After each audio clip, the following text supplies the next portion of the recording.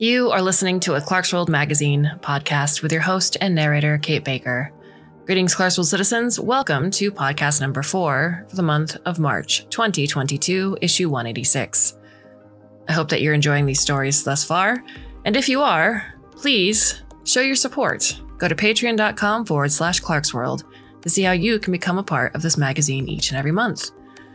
Our story is titled The Memory of Water and is by Tegan Moore. Tegan Moore is an aspiring farmer in Western Washington.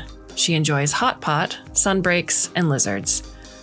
You can find Tegan Moore at the website alarmhat.com. And if you like what you hear, you can go back to Strange Comfort. So, my dear listener, I hope you can sit back, relax, and let me tell you a story. James had always been able to tell when Camille was eavesdropping, even though she kept her eyes carefully focused on the messages on her band while she poked at the remains of her salad. It would not have fooled him. He wouldn't scold her in public, but as soon as she scraped out of her heels at the entrance to their quarters, the air would have been humid with the upbraiding to come. Good thing James was dead, then. "These kids," said the speaker. He was older but ageless, with the fine skin and hair that were tells of first-generation age management technology. His reedy voice betrayed his age. Kids with their own kids. They think it's supposed to be like this. His gesture swept the dark window beside him. His companion nodded, eyes lowered, then lifted his beer to drink. Both men wore the Marine Science Conference's lanyards around their necks, with gold filigreed edges indicating they were honorees. Many of the conference lanyards were the same, worn by long-retired professors and scientists, more interested in the ocean's soaking pools and cocktail lounges than the attractions. A good thing. It kept the lines down for everyone else.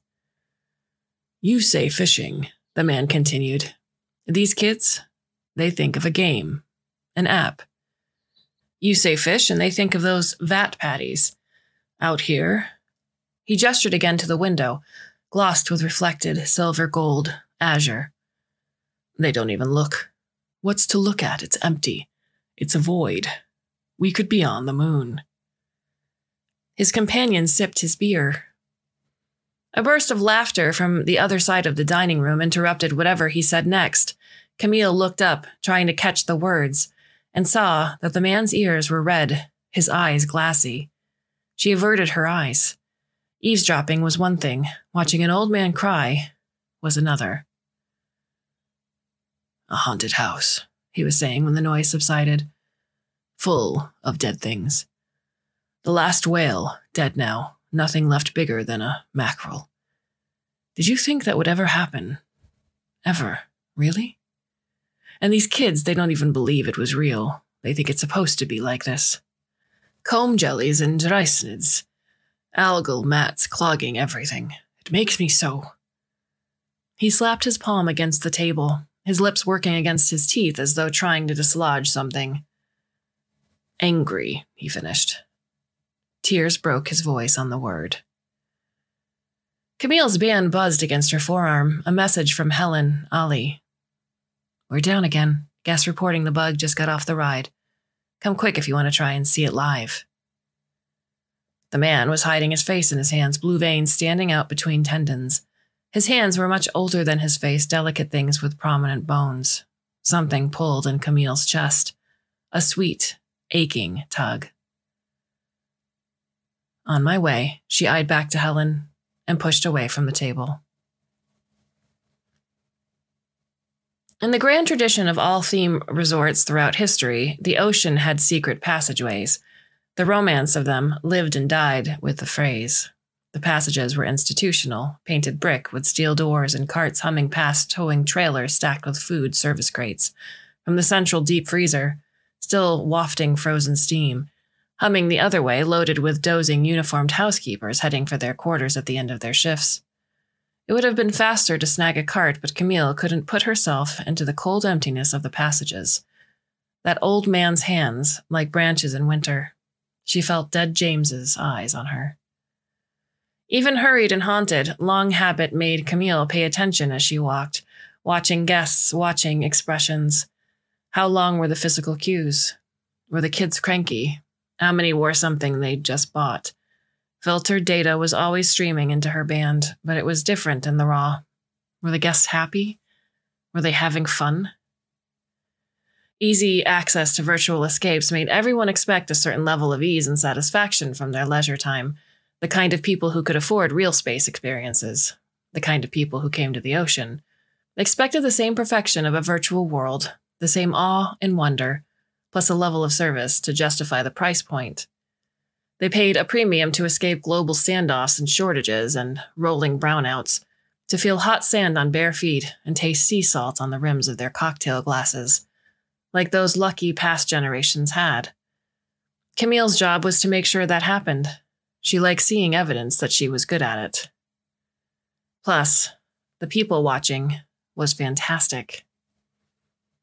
She followed the marble columns of the Atlantis colonnade, the ocean sucking and smacking at the boardwalk's pylons. It was windy despite the near-invisible barrier cloth, and the air smelled of salt. They piped that in. The actual smell of the ocean was more funk than brisk, as well as subtle soundtrack, bells and chiming chords that made everything feel more intentional, glamorous. The colonnade was busy with after-dinner crowds, families headed to their rooms with kids just shy of overtired, and couples headed to clubs on the beach. Beyond the colonnade, the ocean spread out, the horizon braiding together with the night sky. Anything could be out there. Nothing was. Camille thought of that old man's voice cracking. He wasn't the first centenarian conference attendee she'd seen in tears.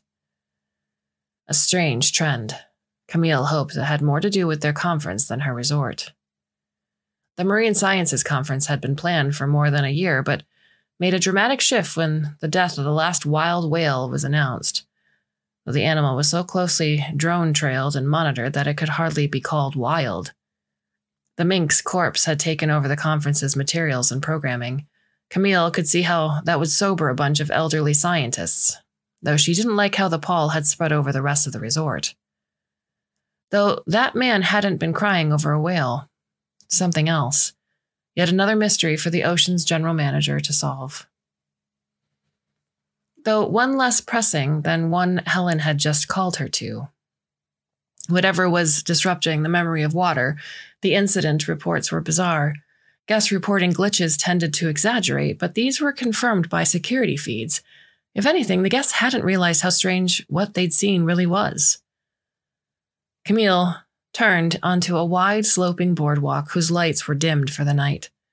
A woman leaned against the rail, her band projecting a face in front of her, while two little girls raced each other as far into the dark as their courage would take them. Where the path sank below the surface of the water, they turned and ran squealing back to their mother. Camille passed them. She was pinching her toes as she headed downward. Darkness seeped past the safety lighting set into the floors as the ocean swallowed the reflectionless glass tunnel. The memory of water's lobby loomed ahead. The boardwalk here changed to tiled pebbles, and the ceiling arched cathedral high. The space was so tall and complicated with stalactites and crenellations that it still sometimes provoked Camille's startled response. A second of panic, a jolt of awe. Even the air changed. The HVAC designed to keep it cool, humid. It was savagely beautiful, a space as vast and sublime as the ocean itself. The big and elegant, temporarily closed our apologies banner disrupted the effect. Camille eyed a quick message to Helen, then flexed her hands out of the fists they'd become. She closed her eyes, swallowed against the lump in her throat. She didn't have the time to deal with this. There was nothing to deal with. It was just that old man's grief tailing her, winding around her ankles like some hungry little animal. James didn't matter. They'd been separated. He would have left, one way or another. When the muscles in her forearms and jaw felt looser, Camille let herself through a hidden door that bypassed queue staging and led into the embarkation docks. This was the living water, the ride inside the memory of water. It girdled an enormous glass column, the gallery, where exhibits were stacked from the ocean surface to its floor. The whole thing was surrounded by open water, immersed and immersive. The memory of water had opened 2 months ago and had been shoulder to shoulder with guests every daytime moment, crawling with sanitation and maintenance drones at night. Embarkation was always kept dark, for drama and to hide the attraction's mechanical workings. But it was even darker now. The canals were empty, the cars backstage. The space felt too big. A crack of light appeared as Helen Ollie pushed through another door. She was a tiny olive-skinned woman, barely 5 feet tall. "You guys have what you need already," she said into her earpiece, raising a hand to acknowledge Camille. "No, add it, even if it doesn't replicate. John, send us up a car, hey?" She gestured, the call closed. "I don't know if it's more annoying that we can't make it happen or that we can't make it stop," she said to Camille and set her thumb against her lips to chew at a hangnail. "Damnedest thing." "Language, Helen," Camille said. "This is a family resort." Helen examined the raw spot on her thumb. "In my family, that hardly qualifies as a cuss word." With a thunk, a sleek black boat glided down the canal toward them. It bobbed to a stop in front of Helen, who opened its hatch with her band. "You sure you want to ride? The algorithms on this thing get pretty riled at me." The living water was remarkable in a dozen ways. One was its responsiveness. There were biorhythmic sensors in its cars, adapting the attraction to that feedback. A family with young kids would get gentle drops and friendly startles. Thrill seekers would get speed, scares, teeth. Scores of interchangeable tracks made each experience different, unpredictable except to the engineers who'd built its brain. "Oh," Camille said breezily. "I'll be okay." She braced her hands on the sides of the car to help herself down into it. The car wobbled as she slid in to the first of the 4 seats. Helen stepped in behind her. "No jokes about being this tall to ride," Helen said, and then into her earpiece, "John, turn off the waterworks. I have a feeling that the boss lady doesn't want to get splashed." "I do not," Camille affirmed. "My thanks to John." Helen said, "Let her rip," and they jerked forward along the track, the car bobbing with its own momentum, and slipped into the black maw of the ride. Camille pursed her lips around a small, expectant smile. People expected a big-bodied, middle-aged, career-focused widow in sensible heels to be a prude about certain things. Camille, the general manager of the Ocean, was kind, helpful, conservative, but she also never turned down a chance to ride one of the Ocean's attractions, even the ones that left her nauseated. The drops and twists still had the same effect on her they'd had when she was a kid, and she enjoyed even the occasional honest terror. She never screamed or raised her arms. Camille, the general manager, wouldn't do that, but she didn't need to in order to enjoy herself far, far too much. The car turned a corner, and the light from the embarkation docks disappeared as they slid into a tunnel of churning water. "Time," the ride's grandfatherly narrator boomed. "To us, it moves slowly, a lifetime spooling out over 100 years. Unbidden, the weeping man from the bar came to Camille's mind. He took a seat next to dead James in her hollowed-out chest. She hoped the ride would knock her out of her morbid mood. A sudden glow of electric greens and oranges made Camille blink. They lit Helen's face as she scowled at her band's projection. "We run the ride empty," she muttered, squinting at the lines of data. Their car was nearing the end of the tunnel, the narrator's voice finishing its liturgy. Camille had braced her knees against the side of her seat without realizing it. Helen continued. "Nothing. No bugs. We run testers in the cars and nothing. Nobody can find anything in the data supporting what's on the gosh darn security vid. We open up again. 10 minutes later, someone gets off the ride pissed." The car stopped. Camille had forgotten her melancholy. Her fingers were tight against the grab rail. "I don't make any sense," Helen said. "Things," thundered the narrator, "we can barely imagine." Then there was a rush of air and the sound of a great rising wave, and Camille's toes clenched. The car shot forward, rose, splashed down. Camille felt a ridiculous little thrill even though she'd been through this ride dozens of times. Helen didn't even look up from her band's projection. Around them, seafloor craters belched gray plumes as the narrator boomed about the beginnings of life. It smelled sulfurous. You seen today's footage? Helen asked. It's not great, Camille said. Whatever the bug was, it showed up as smears of light on the video feeds. Have you determined what the image actually is? Helen snorted. Nope. I don't think guests have the vocabulary for it. Anyway, I'm not convinced this isn't just some gas leak causing mass hallucinations. Only an engineer would think that was a smaller problem than the programming bug. Not sure it's programming, Helen said, staring at her band. Could be something wonky with the hardware and how the graphics interface with... She lost herself in the little green and orange lines. A fissure rent open next to them, belching dark clouds of particulate, and their car darted up and away. Tiny shapes in the water around them. Not real water, just immersive holographics, streaked past as they charged forward through time into an undersea forest. The fronds of sea lilies swarmed with horned, lobed, frilled, and tusked arthropods, churning their tiny paddled feet. Little fish flickered bronze reflections. Beyond the forest, enormous, unlikely nightmare silhouettes undulated in the middle dark. I wish we could skip this part, Helen muttered. Camille didn't want to skip any of it. Are you impatient for the sharks? Impatient for whatever ghosts in the machines to show up. That ain't till the Cenozoic, according to the reports. A school of armored-headed fish skulked overhead. Their bodies had the distinctly massive presence of projection slab holographics. They felt there. Slab hollows made the big fish real in a way that VR and animatronics couldn't quite touch. The Memory of Water was the first to use the tech, and its virtual lines had been sold out since opening. In the past 3 days, more guests had filed incident reports on it than the rest of the resort's attractions combined. It had spent more than half of each day offline, disappointing guests.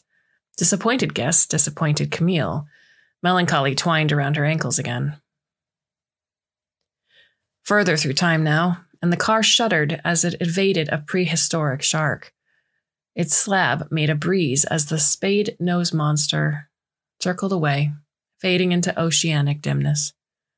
Its silhouette moving through the near dark was more unnerving than the creature itself, its outline against a green-gray curtain of ocean diminishing into distance. It was out there somewhere. Camille's eyes devoured shadows looking for its return. That sense of imminence, of something impending. The car lurched forward, dove, and careened into that dark, dodging a giant fish with a face half turtle, half garbage truck. Below them, the great colorful brain shapes of stromatolites grew, then faded and died off, crumbling into sediment. The car slowed to watch the massive truck fish go belly up as the Permian epoch ended, and the Triassic dawned. Why was that making her sad? She'd seen the thing die a dozen times at least. Conflict grappled in her chest. Camille wondered if she was actually going to cry. What an odd night. There was violent, frantic movement, much too close to her face. Silver static, 1,000 mirrors crashing into her eyes, streaking past and gone. She screamed, though her reaction came later than the collision. Not a real collision. Nothing had touched her. Helen had shouted something too, probably an obscenity, and was wrenched violently around in the car to look behind them as they dipped and slalomed along the ride's track. Camille turned to and saw the swirling shape, something she recognized, but didn't. That's it, Helen said. We just drove right fucking through it. We hit the bug. It's that fishball from like 3 scenes from now, and we just... She was cut off by the ride dropping them into a splashdown. Water rose perilously high up the sides of the car. Camille moved her trousered leg away from the water, heart still thudding. As Helen shouted into her headset, Camille craned around in the car trying to catch the next thing before it smashed into her face again. The ride slowed. The scene changed. It was dark here, but the creatures were so large you saw them anyway. This area used a whole different set of slabs, huge ones the size of kayaks, of motorboats. Around them, ocean-going reptiles stretched and morphed. Long-necked, paddle-footed plesiosaurs, saber-beaked ichthyosaurs. Something streaked by that looked like a squid with tentacles branching like coral. Helen enlarged her projection to swipe through the data. Is that it? Here, where I'm pointing to. No, down one. No, that's... Where is it? A whale-like mosasaur undulated past in the greenish darkness, circling the car, its massive toothed face cut sideways to snatch a passing fish. With Helen distracted, Camille was alone with the monster. Adrenaline twitched her muscles. The creature swept toward her in the slow motion of enormous things. Front flippers stroking, then back flippers, spine, and tail rippling to the rhythm of Camille's breath. It came at her like inevitability, the same slow, steady descending march of her marriage, wearing thin, and the separation, then James's terminal diagnosis. Everything coming apart at once. He'd barely been back in Charleston for 2 weeks before he'd found out how sick he was. Maybe reaching out to tell her had been some kind of appeal, but how could she forgive so much so fast? He'd left her, and then he'd wanted her to comfort him as he left her again. Before the mosasaur could reach the car, silver flashed overhead, a shiver of mercury, the bait ball, the out-of-place, rapidly orbiting school of small fish that wasn't supposed to appear in the attraction, in the ocean, for millions of years. Heart in her throat, Camille pointed, but Helen had seen it.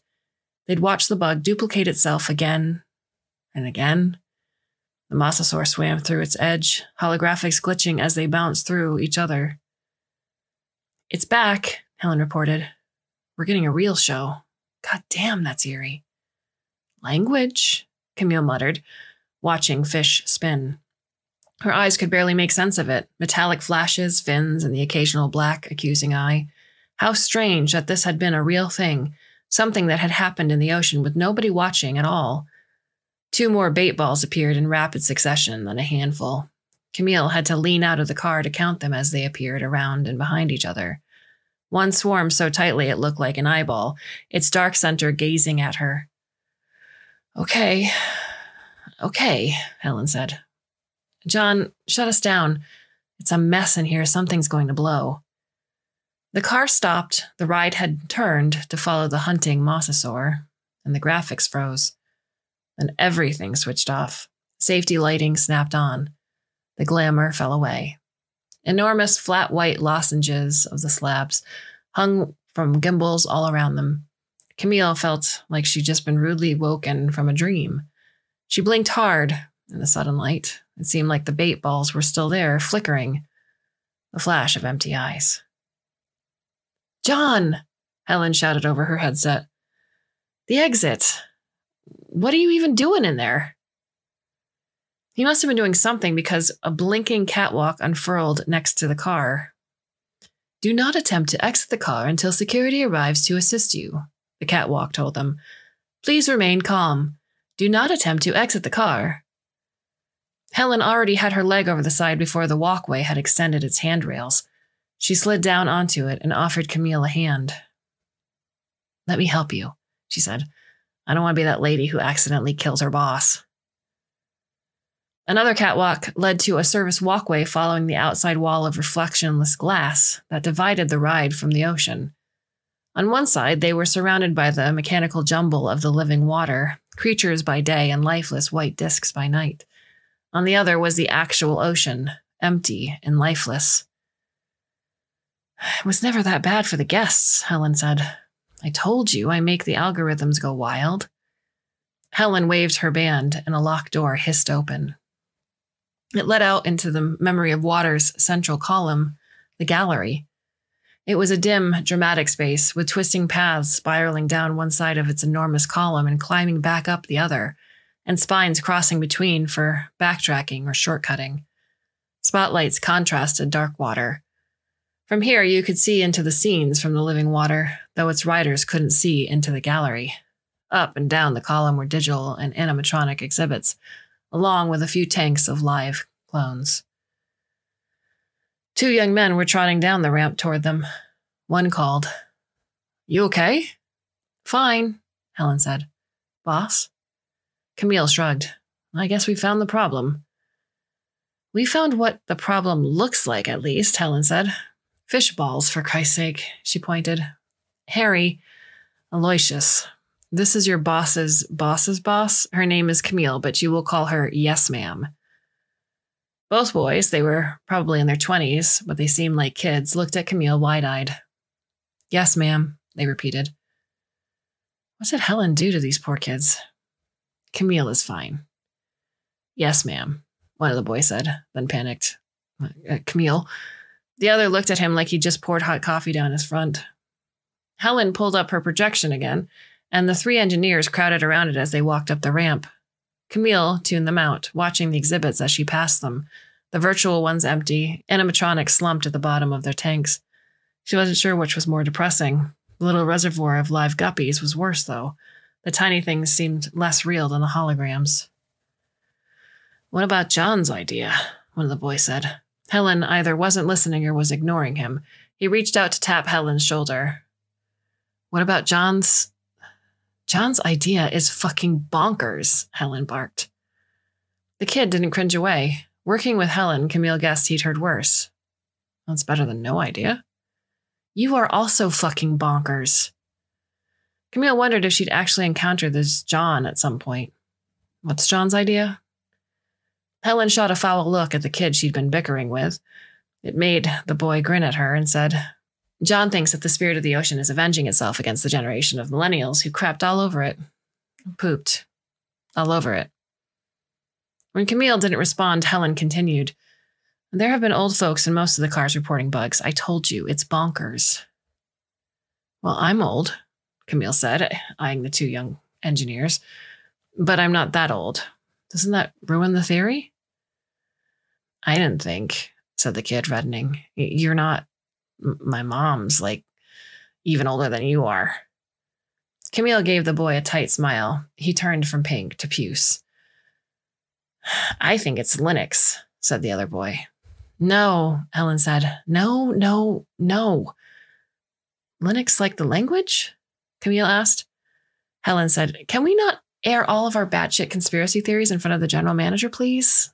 Bat poop." "His name is Linux," said the boy. "I don't think that's his real name, but it's what everyone called him. He's the guy who went kind of off the deep end during the build-out." "Thank you, Aloysius," said Helen. "I'm so glad you brought that up." Camille waited, one eyebrow raised. Helen sighed. He had some incidents at work. He was pretty close to getting canned and would have been if he hadn't been a fantastic dev. A few months before the soft open, his mom contacted me and asked for help getting stuff so she and his doctor could take over his medical power of attorney. He wasn't doing well mentally. He was pretty pissed when he found out. Even more pissed when I had to let him go for disappearing for a week straight. Camille didn't know what to think. "So, you think this could be some sort of disgruntled former employee? Sabotage?" "No, Boy Wonder here thinks that. I think it's a bug in the graphics interface that we haven't..." "But if it's that," Harry interrupted, "why isn't it showing..." "I just think we should take your safety seriously," Aloysius said over both of them. "I don't need your supervision, White Knight." "Okay," Camille said. "It's past my bedtime. Nice to meet you both." As Camille mounted the ramp up through the gallery, Helen and her sidekicks arguing below, she kept her eyes on her tired feet. She didn't look into the dark and empty tanks to her right, or into the sleeping exhibits on her left. She most certainly did not look past them into the open ocean beyond the living water. She told herself it was because she was tired, because there was nothing else to see. She told herself she wasn't unnerved, imagining huge shapes sliding through the distance. She wasn't being stalked by an undefinable sadness or watched by the eyes of her dead. She was tired. That was all. The door closed softly behind Camille, but it did nothing to muffle the howling behind it. No wonder the little girl's dads had been so unpleasant. Even though the men were objectively awful, even though they were the kinds of guests that escalated an unexpected scare on a ride to the point where the GM got called in and then treated the GM like an idiot. Even after that, Camille still felt bad for them. You had to have empathy for guests to do her job. Camille had always been good at that, too good sometimes, and their kid had one heck of a set of lungs. The family was responsible for one of yesterday's bug reports. It wasn't clear if the girl was upset about the ride or if the tantrum was unrelated, though the dads wouldn't be a reliable source of information on that right now. The kid's grandmother had been with them on the ride as well, but she was at her conference sessions. Helen's team had no news, and the living water had been offline for 15 hours while they investigated. That was 15 hours worth of disappointed guests. On top of that, a VR server crashed and took Shark Quest from a dozen immersion pods to 8, which meant long waits made longer, all by the people who weren't already tied up in the queue for the memory of water. It was the kind of day where even if Camille stood in the middle of the Atlantis colonnade, handing out free puppies, half the people would scream at her about allergies. Usually on days this bad, Camille's excellent PA would make sure she was well supplied with cinnamon pralines from the confectionery on the colonnade, but it was her PA's day off. It was supposed to be Camille's day off too, but here she was, and on very little sleep. She'd been restless all night, dreaming visions of sharks slipping past her windows, hallucinating coral-limbed squid in the bedroom doorway. James, too. Not his image, not his person, but he'd moved through her dreams like the mosasaur, a dim shape disrupting the dark. Inside the staff passageway, she unlocked a cart and dropped into its front seat. She slid her shoes off, set the autopilot, and then checked her band in case Helen's team had made some remarkable breakthrough. All she saw was that she was going to be late for her meeting with the marine science conference people. That conference was Camille's saving grace. They'd booked out a fifth of the resort's capacity, and half those rooms were elderly attendees without family in tow. They were a demographic fairly unperturbed by offline attractions and long queues. When Camille parked the cart and pushed back into the guest-facing part of the resort, she was already 5 minutes late. She'd worn the wrong shoes to hurry in. Despite her hurry, a trio of women caught her eye. They walked together with the kind of attentive, casual comfort that insinuated long acquaintance, if not friendship. All three wore matching silver starfish earrings, as well as gold-rimmed conference badges. One supported the woman in the middle, comforting her as she palmed tears from her eyes. Another weeping marine biologist. If Camille wasn't already late, she would have stopped the trio and begged them to tell her why. She suspected the answer was outside her realm of control. She could not de-acidify oceans or unmelt polar ice caps. She could not resuscitate that lonely last whale. All Camille had at her disposal were VIP seats and comped meals. Fortunately, the conference's PR team didn't want anything she couldn't give them. She walked into the meeting late, apologized, and helped herself to a pastry. Stress eating, James would have called it. But so what? James wasn't there to shame her. The Ocean's PR team and the conference's PR team conferred. Camille was just there to reassure everyone that everything was fine.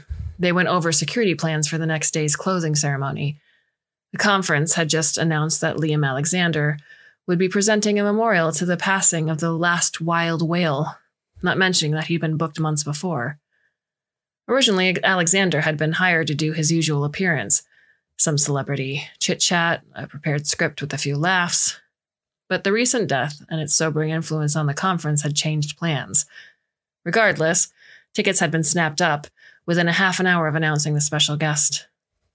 The conference people had concerns about the memory of water, but Camille dispelled their fears. Though the living water ride was offline, the gallery in the attraction's central column was open and bug-free. "I'm so glad," said the conference's head PR wonk, a sweater-vested and smiling man named Chad. "The memory of water is the perfect backdrop for this ceremony.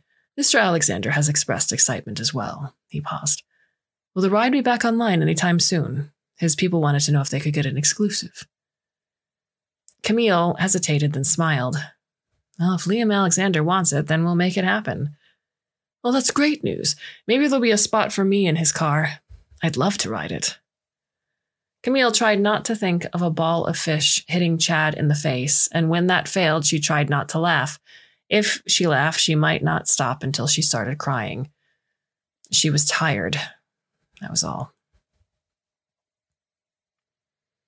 For 10 whole minutes, the Mermaid Lagoon was swarming with bait balls. The Mermaid Lagoon wasn't in any way related to the memory of water, though some of its graphics shared code. Oh, this is great, Helen said. I mean, it sucks that all those kids peed their pants and stuff, but at least now we know where to look for our problem. Then it wasn't bait balls anymore. A cuttlefish, the woman told Camille. I'm not certain of what kind because instead of arms, it had branch corals, staghorns. She grimaced. Staghorn corals went extinct not that long ago. When I did my dissertation research, they were everywhere in the Gulf and the Caribbean Sea. They really did look like antlers, huge beds of them. Gorgeous things, orange and purple and gold, but by the time I got tenure, they'd almost all completely bleached out. She glanced at the ocean out the window, then looked at her hands. It still had both tentacles. I don't know if that's relevant. The cuttlefish, I mean. Camille nodded. She'd read the report, but she was hoping that by speaking to the guests herself, she might notice something, some connection that would make this all start to make sense. The woman hadn't been at the Mermaid Lagoon. She'd seen her cuttlefish in the background of the Undersea Odyssey special effects stage show. The woman fingered her conference lanyard, smoothing it against her blouse. Anyway, I didn't get too close a look at it because it was swallowed by a basking shark a few seconds later, which they were filter feeders, so that's not accurate. Camille didn't know a basking shark from a barracuda, but she smiled and nodded again. She felt bad for the woman, like Camille should offer a hug, though she never would. The woman was as well preserved as everyone in her generation, but her eyes looked older, tired. She'd outlived all the creatures she studied. No wonder she seemed sad. Thank you, Miss Hartford. I won't keep you any longer. The cuttlefish wasn't the only problem. Camille had shut down the animatronic dolphin encounter when the seahorses in its digital backgrounds grew pockmarks infested with centipede-like worms with horrible bristly mouths. They looked like something out of a nightmare, though the storyteller's team lead said he'd looked it up and they were an actual thing once. That wasn't a comfort because even though the worm had once existed in reality, it didn't exist on the ocean's servers. And if they weren't on the servers, then how were they getting into the crevices of virtual seahorses? They put up a temporary background, an innocuous oceanscape. It was so far mercifully free of monsters, though Camille thought the waves looked suspicious, as if beneath their refractive surfaces they roiled with tentacles, mandibles, antennae, razor-sharp gills, and rows of teeth. As Camille showed Miss Hartford out of her office, she found Helen waiting outside, chewing on the nail of her pinky finger. Her tiny shoulders were hunched halfway to her ears. Camille sighed. I'm guessing this is bad news? She stepped aside and shepherded Helen in. I got a hold of Linux, Helen said as Camille closed the door behind them. Actually, his name is Linus, but hackers. You know. She glanced up at Camille, then collapsed into the chair Miss Hartford had just vacated. Anyway, I messaged him, and he finally answered. Camille was standing by the door. The disgruntled former employee? Are you about to tell me this is all one unhappy developer sabotaging my whole resort? Helen put the tip of her thumb between her teeth and tore away a bit of skin. She didn't look up. You are? Helen took a deep breath. Okay. Before we send in the SWAT team or whatever, can I just say that this is a legitimately unwell man who's making this claim? What claim? I'm not sure how that's supposed to reassure me. It's not, Ellen said. I'm saying he's probably full of shit. Language. Camille forced herself into her workstation seat. That is appropriate language for what he's full of, boss. Look, okay, he responded to my message with some kooky stuff that, yeah, if you look at it a certain way, he could be saying he hacked the graphics server, but it could also just be someone who's not okay saying weird, vaguely threatening things because he doesn't have any impulse control. Camille opened her mouth to protest, but Helen stopped her. I gave it to security. They have everything. We're taking it seriously. I'm just saying I'd rather call his mom first. Camille put her face between her hands and squished. It took some of the tension out of her jaw. Okay. We have a potentially malicious hacker, a resort gone amok, and a bunch of media showing up in the morning for a whale funeral. I respect your request. He's not a bad kid. But given that we have no other leads, we have to pursue this one. You said you talked to his mom before? Like 8 months ago? For that power of attorney stuff. It's not like we're in a sewing circle together or some thing. If you can get a hold of her again and she can get him to cooperate, then I'm fine with not bringing police into it for right now. Helen started to rise from her chair and Camille stood too. But if he did something, the ocean will file charges. That's just how things work. I get it, boss, Helen said. I understand. But the way she said it, Camille was sure she didn't. Once Helen was gone, Camille requested a live chat with her manager in Miami. The two of them talked for a few minutes, and then he called back half an hour later. Camille was in her quarters by then, debating whether to open a bottle of wine, with the president of Atlantic Operations on the line. When that conversation ended several hours later, Camille paused to take a few deep breaths. Then she woke up her head of PR, and together they composed a message to all current resort guests and reservation holders due to arrive within the next 2 days. Then Camille shut down every attraction in the resort. It was late when she sent her last message.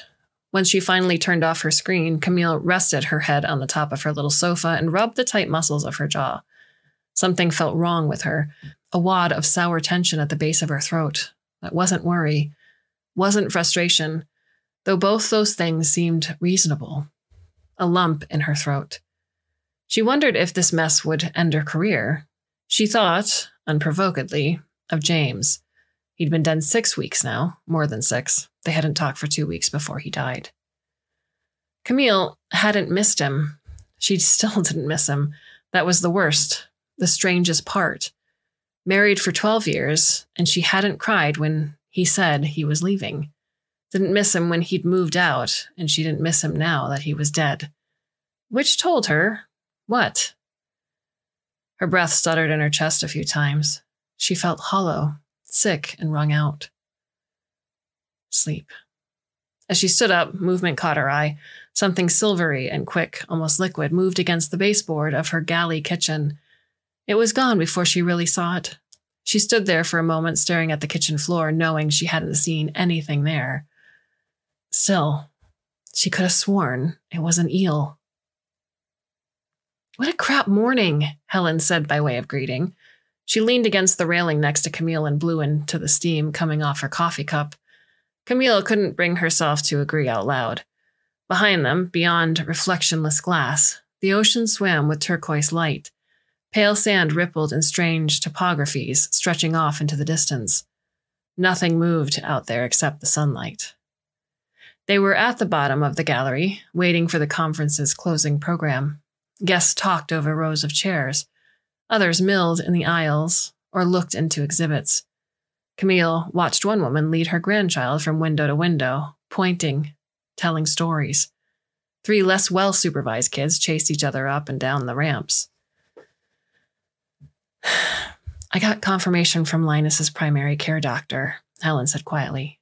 He's been at that digital detox place for 10 days. Only has access to messages in the common areas for like 1 hour a day, no other tech. Not our man, Camille said, and sighed. The place sounds like hell. Helen picked at a fingernail. Thanks for trusting me on that one, boss.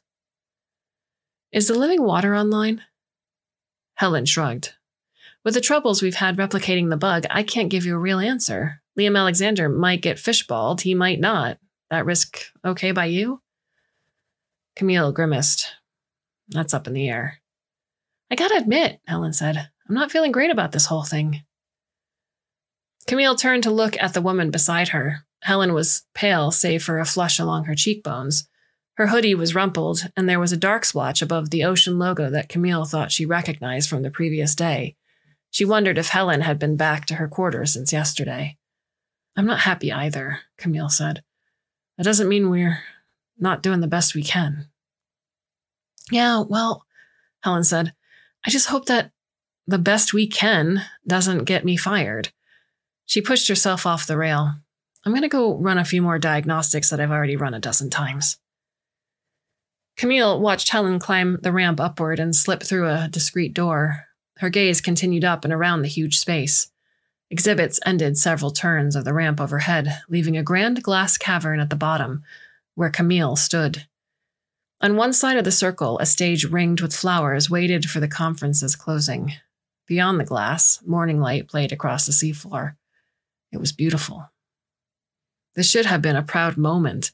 Instead, Camille felt the weight of all those refund demands, the irate messages on her band, her PR team's anxiety, her staff's exhaustion. And then, the faces around her.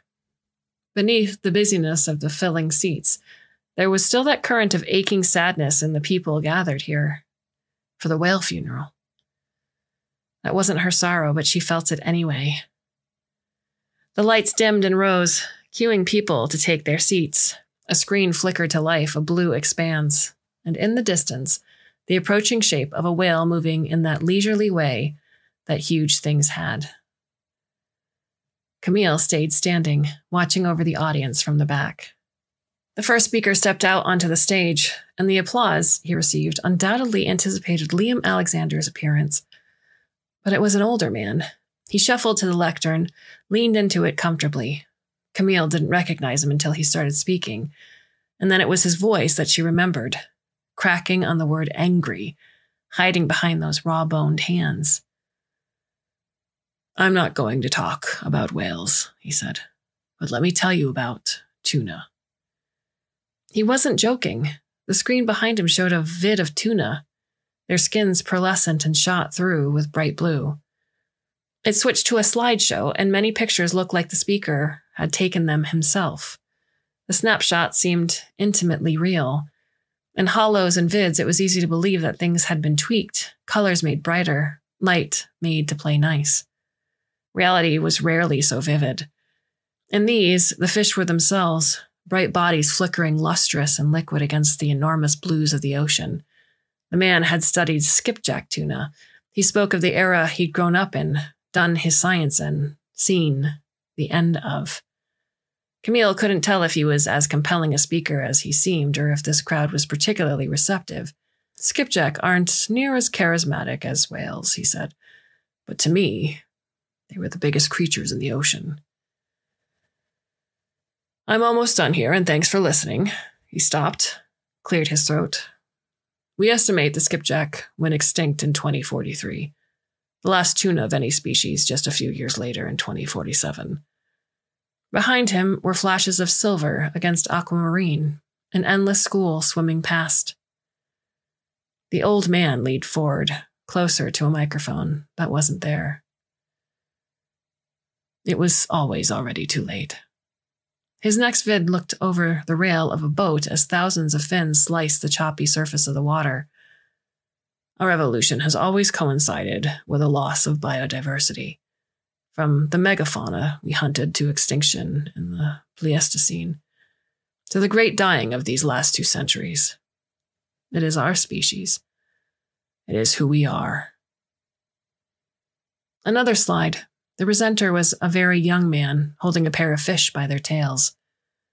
We may be no more able to change that than prehistoric trees could control the way of their flourishing caused oceanic anoxia and led to the Devonian extinction.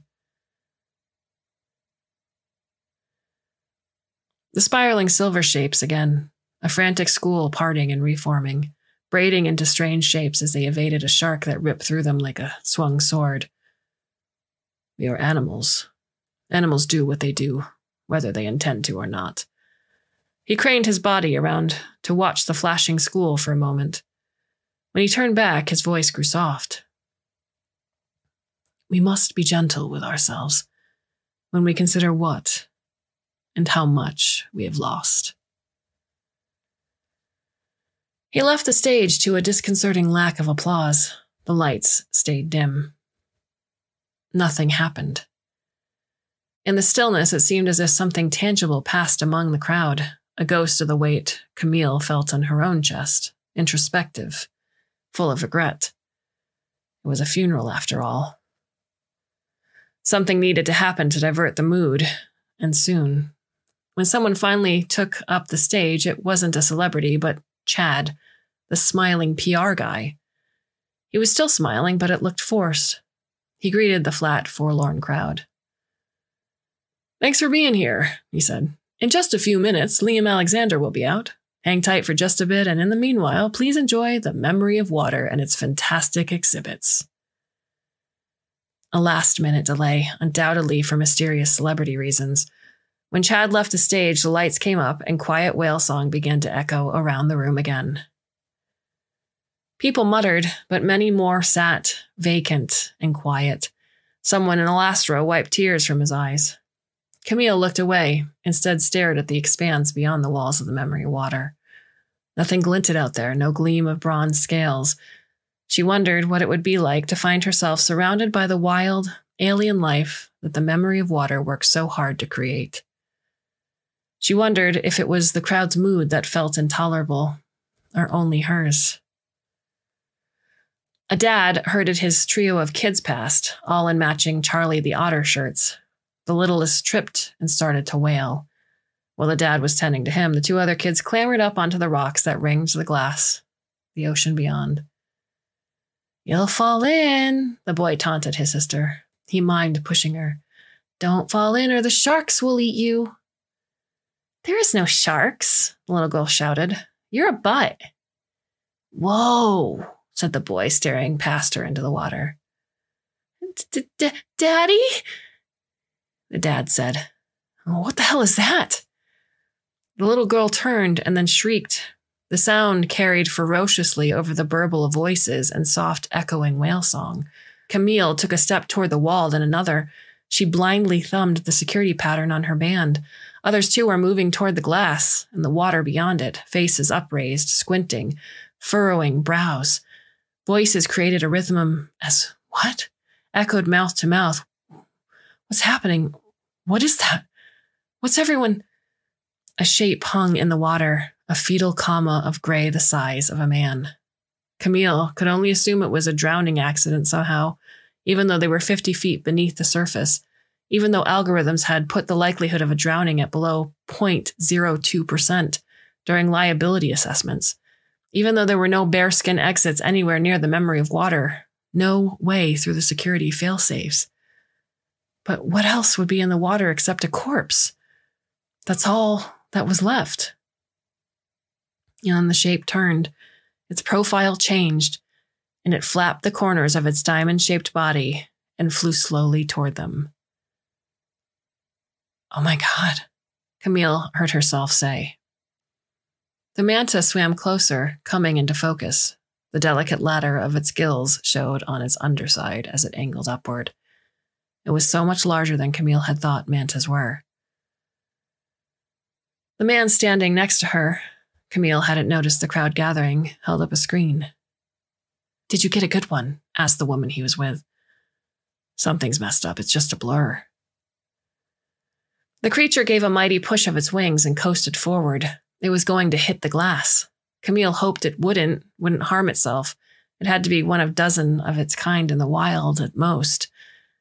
She thought they were all gone, but how would she know? Someone in this crowd would know, probably many of them. "That's beautiful," said a voice next to her. The older woman was talking to Camille, tears drawing tracks down her cheeks. "I don't know how they do that. It looks so real." Camille meant to say she wasn't responsible. This wasn't something they'd created. But then the manta was too close, looked like it was going to hit the wall. It flew right up against the glass and at the last instant banked to the side. It drew exclamations, unbidden, from the throats of the audience. Then a finger of dark gray cut through the glass, reached inside, into the cavern of the gallery, into the Memory of Water. Camille's heart stopped. The manta raised its fins, and the protruding shape disappeared. Its wings beat again, and now one whole wing came through the glass. Then the manta banked and sailed overhead through the open air. Gasps from around her. Camille craned her neck back. Amazing. Then the general manager in her woke. She realized, belated, that nobody was panicking, no screaming or running for the exits. People hoisted up small children, took vids. They all thought it was some trick, the ocean's glamour. She was the only one who knew. That hit her like an open palm to the face. She was alone in this crowd, alone with this unbelievable moment. The only one who knew it was real, even though it couldn't be. The creature left a trail of clammy cold in its wake. Her band pinged. Security had arrived. Camille saw the trio in bright purple vests pushing through the crowd. They stopped next to Camille as the manta circled over their heads. Is this a... The security woman pivoted to follow the apparition's path. Security breach? Camille shook her head. I don't know what this is. It came out as a whisper. The crowd vocalized as another manta flew through the wall, followed by a third. They caught up with the first and circled the stage. Hitchhiking suckerfish stuck to one of them. The manta and its passengers passed halfway through one of the exhibits, going faint where it intersected the glass. Once Camille saw it go transparent, she realized she could see through all of them, barely, like peering through thick smoke. A hologram? But it couldn't be. Another manta flew down from above. This one looked slightly off, its edges ragged, deranged. It too trailed remoras, a lot of them. It flew lower until it was just overhead, and when it passed Camille, she saw it wasn't just the parasites. There were eyes, mouths, little faces protruding from its flesh, in no natural pattern. Beaks and mouths embedded in its belly, eyes bulging out at her. It swished out through the glass and into the dead ocean, raising the hair on Camille's arms. She thought of worms curled inside the seahorses, the squid with the coral-branched arms. She knew that creature was impossible. She had known. Now, of all times, her eyes began to burn. Not James leaving, not his death sentence or his actual death, not this whole week of stress and frustration and anxiety. Now, as these magnificent, horrible hallucinations circled overhead, now she felt her chest clutch around a spearhead of grief. A murky outline appeared far off in the empty water.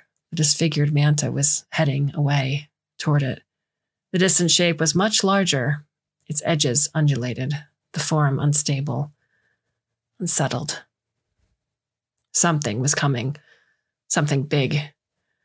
Out, Camille said. The word felt too big for her throat, then louder because her security team was distracted by the show. Now, everyone out. The nearest security woman snapped back into the moment, starting entering codes into her screen and calling to her comrades. Camille's pulse raced. Everyone, please, she shouted, trying to keep her voice from breaking. Up the ramps. There's nothing to panic about, but we need to get everyone out. Please, please, let's go. The bewildered crowd reacted slowly, drowsily. A tide pulled them back, making the logjam of bodies turning toward the ramps, families of old folks all reluctant to leave the mantas. A slow-motion horror. Camille stood at the back of all of it, pushing people forward. Don't look up, don't look back. For God's sake, don't look at what's coming. Was she the only one who could see it? But the mood in the crowd was split equally between annoyance at yet another disruption and that lingering, pernicious, overwhelming grief. She looked over her shoulder and saw that the shape loomed larger, though it was just still a shadow in the green. Camille couldn't tell what it might be.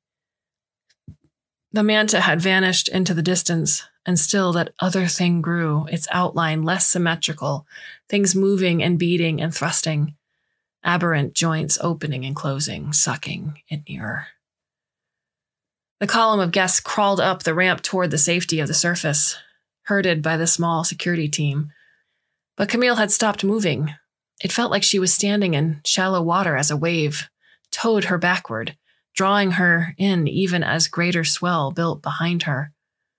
She stood at the bottom of the ocean as the shape loomed darker, larger. Her heart floundered in her tightened throat, but she couldn't move. Didn't want to move. She didn't want to struggle up that ramp toward the daylight in the wake of all the people she was responsible for. Didn't want to fight against the weight that held her there. She could have, but didn't. Camille put a hand on the glass and watched, waiting for the thing to make itself clear, waiting to see it plain, so that they might be, for a moment, together, and so that she might understand.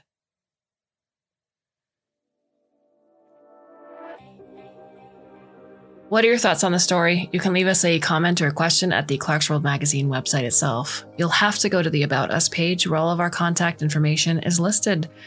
Alternatively, you can find Neil at Twitter at Clarkesworld, and that's Clark with an E, and I'm Kate_Baker over on Twitter. We have a few more stories left for you for the month of March. We do hope you'll come back and listen should you so choose. And until then, my dear listener, I bid you a very fond and hopefully very, very temporary farewell.